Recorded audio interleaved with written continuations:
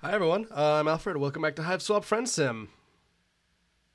I skipped through the text and we're back with Bronya or Sama. Last time we fought some dudes, saved a girl and her Lucis, her dog mother. It's time, I guess we're gonna find a vampire. You've been traveling through a cave network for a while now. Rigid stone is a welcome respite from the inorganic infrastructure you've been encountering, but it's making an unwelcome respite from friend making. Maybe it was too much to hope for this cavern will be home to another potential new buddy. Maybe leaving the big city behind was a horrible mistake. Just maybe, these dark, cold tunnels are completely devoid of, oh, hang on, there's a bunch of buildings in the distance. Oh, fuck, she needs a voice. Shit. Oh, hello. Thought you were one of my girls, but you don't look like a jade blood. Or anything else, really. How strange. You convey your usual spiel regarding your circumstances. You're lost, lonely, your ribs are still broken, you think? The ribs are fine. You could just use another friend or two. I see. My first responsibility is to my jades and the mother grub. Oh, yeah. Jade bloods have this thing where they take care of the animal that oversees troll reproduction. Usually trolls don't like have sex, they just fill a pail with their goop, their reproductive goop, and then those buckets are dumped into the mother grub, and then she lays the eggs that become trolls. I think that's how it goes, and that's their job. So I can't make any promises of friendship just yet, but you do look like you need someone to take care of you. If you're here in the brooding caverns, we follow a few simple rules. Don't invite drama from up top down below. Protect the mother grub. We have no hierarchy, but do what I say. Let's do everything we can to keep our current records of dozens of without any jades being cold. You're not sure what half those words mean. I am, but you nod your head. Good, I'll take you to the hive. Follow me. Follow us to the hive, which looks like a school or some kind of dormitory with multiple floors and multiple rooms. Usually more of my jades are around. I suppose that everyone's watching the Imperial drones arrive with the filial pails. Yeah, that's what I was talking about.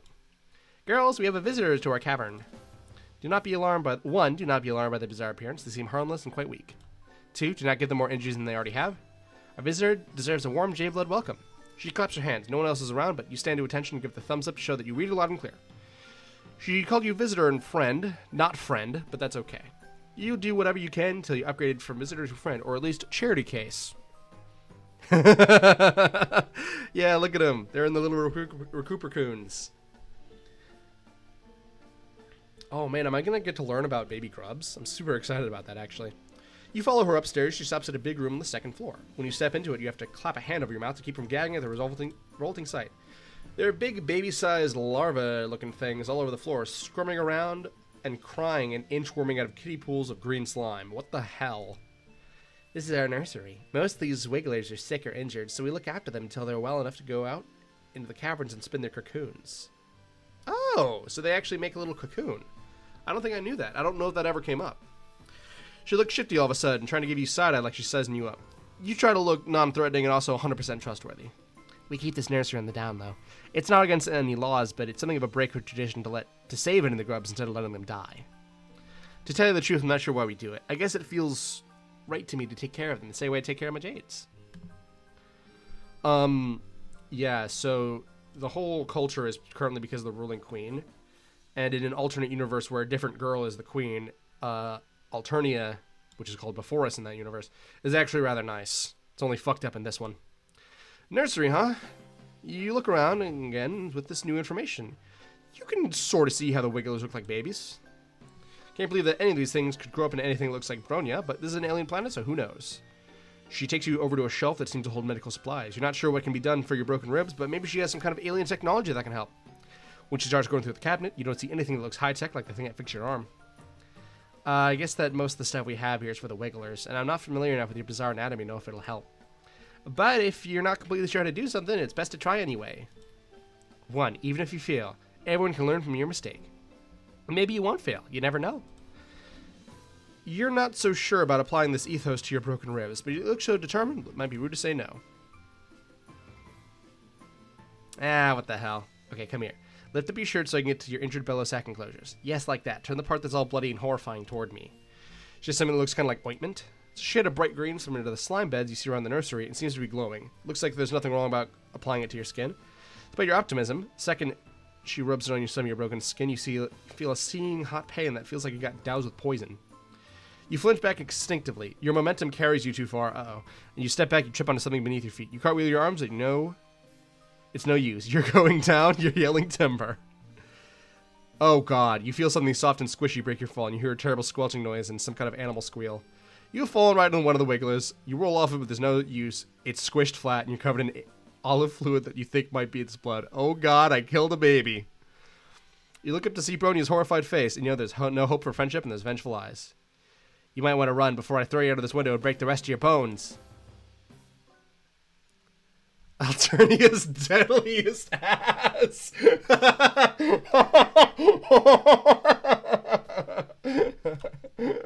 Oh dear. Okay, that one was really short. So I'm going to break my rule just because the episode was so tiny.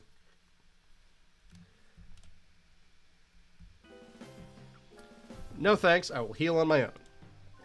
Oh, well, if you're sure. I'm worried about you, though. It seems like you need help, and I wish I could help you more. If I can't take care of someone, I'm not sure how you can truly ever be friends. Cheer up by pointing out that friendship is a two-way street. She doesn't have to concern herself with your mutilated frame. How can you help her? Well, sure, there are things around here that I could use some assistance with. However, don't take this the wrong way, but we've only just met. I don't know that I can trust you to be as responsible as I am. It's not easy to be the one in charge. You have to be 1, conscientious, 2, considerate, and 3, competent at all times. Try to think of times in your life when you've been conscientious, considerate, or competent. You're drawing a bit of a blank, but hey, new planet, new you. You assure her that you have what it takes. I guess if you want to help me prove that you can be responsible, I can let you help me out today. It's a good time to visit the mother grub. Careful to step around all the little guys on the floor as you head out of the nursery. Takes you back outside, and the caverns are bigger than you first realized. They're also dark and cold and gloomy, and you can't see anywhere that might lead to the planet's surface. Does she really just live down here all the time? To make conversation during the cold hike in the damp cave, you mentioned that living underground like this seems kind of depressing. You realize that wasn't tactful, but she doesn't get angry at your conversational gambit of insulting her home. Oh no, it's peaceful down here, in comparison to everywhere else. I quite enjoy it. The brooding caverns are a place for life and birth, not death. That's pretty uncommon on Alternia. No kidding. You're not sure what she means by brooding caverns, but I guess that has something to do with the wigglers in her nursery. Before you can ask, you reach the top of a ridge and get to a new, wider view of the cavern. It's enormous, probably the size of a small city. All over the cave floor, you see more wigglers crawling everywhere. Cocoons line the cave walls and the largest stalactites with some young trolls crawling out of them. Walking, flying, and crawling of the wigglers and young trolls are a variety of white monsters, all kinds of shapes and sizes. Oh, the Luci are just picking them up. They're like, I'm going to raise you. In the center of the cavern, there is... you don't even know how to describe it. It looks like a huge, many-legged queen bug of some kind with a goat-shaped skull and horns coming out of her head. Her bulbous sphincter ripples as she lays a continuous stream of hundreds of eggs from which you assume the gray wrigglers will hatch. Marching through all this, you see several hulking bipedal creatures carrying 2 buckets, either two or away from the mother grub. They look armed and move like regimented troops, soldiers of some kind. You are instinctively terrified.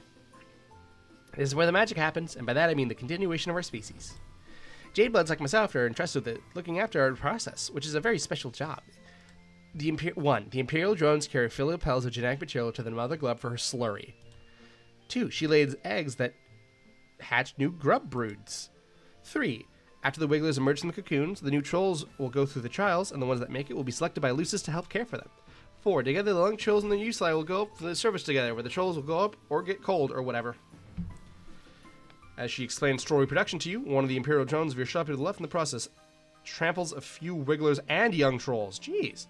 Drone continues on, but several of the Luci cry out, crowding around their dead or injured charges. Oh god. One of them, a gigantic beast that resembles a bison, bellows and rears up on its hind legs, hitting one of the other Luci with its front hoof. Oh jeez, not again. This kind of damage controls a lot of what we have to deal with. When a Luci goes rogue out of grief or confusion, there's the potential for it to lash out at other Luci, the wigglers, or the mother grub herself. We Jadebloods cannot let that happen! She looks so concerned, a marked contrast to how confident she's seen before now. You offered to help out earlier, and it seems like now's your chance. Someone has to stop that Lucis, and it could be you. Fight this monster, save the day, you've got this.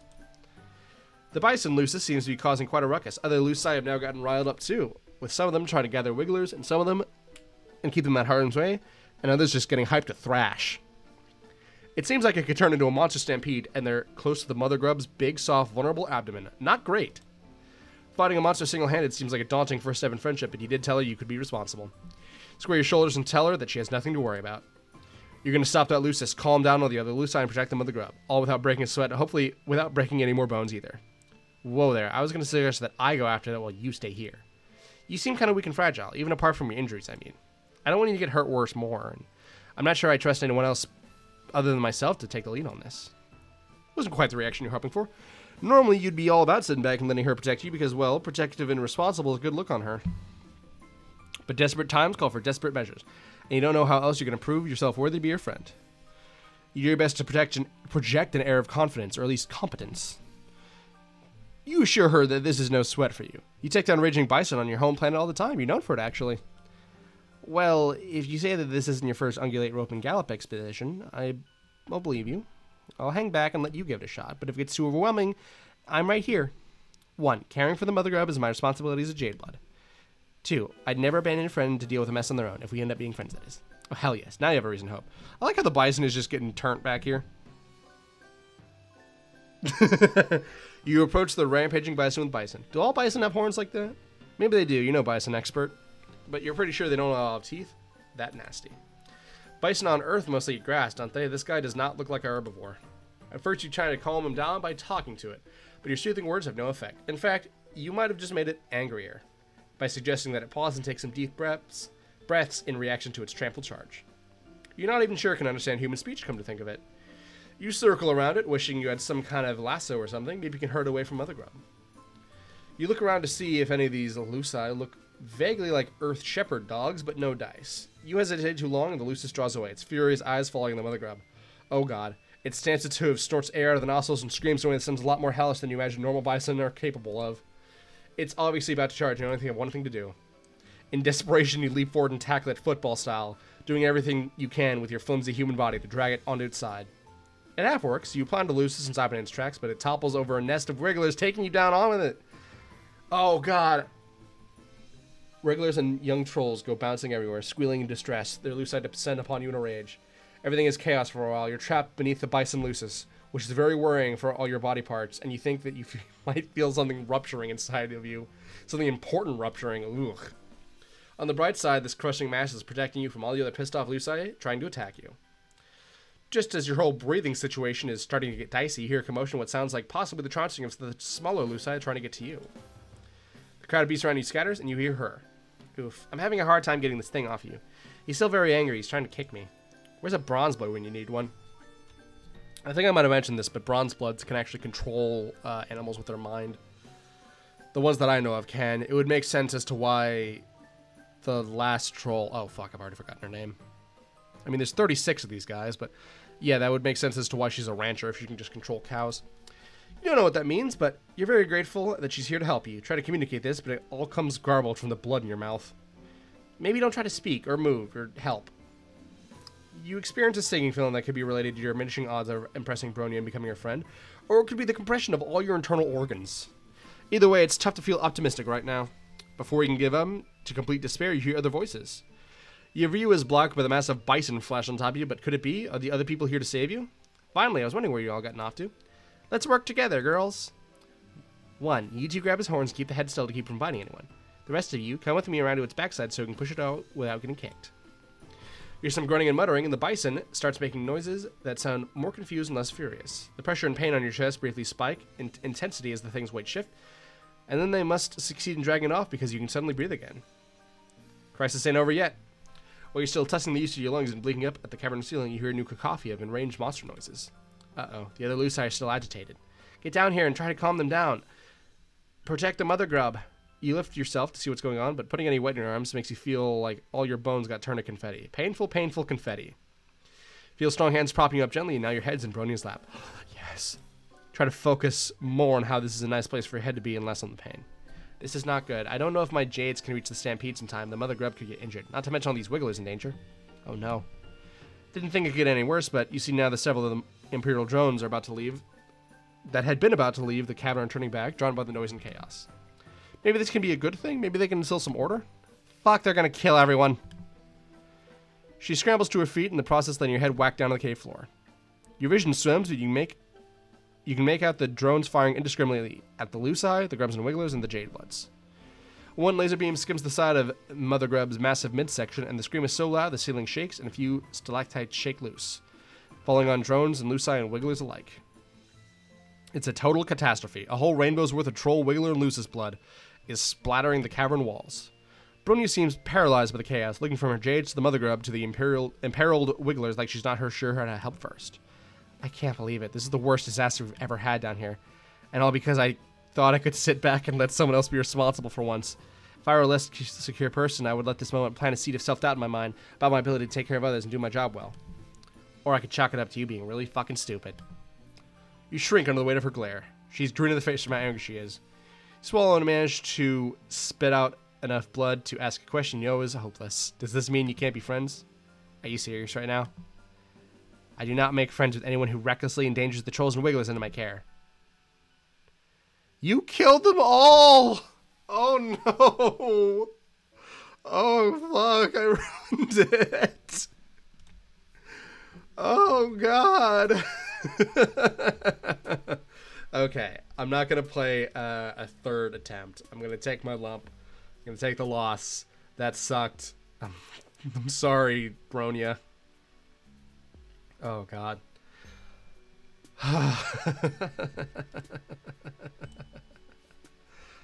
Jeez, oh jeez. Oh boy. Well, that sucked, but I've been Alfred. It's been Hiveswap Friendsim, as you can see on the screen. Jeez. This one went really poorly. But I'll see you guys next time.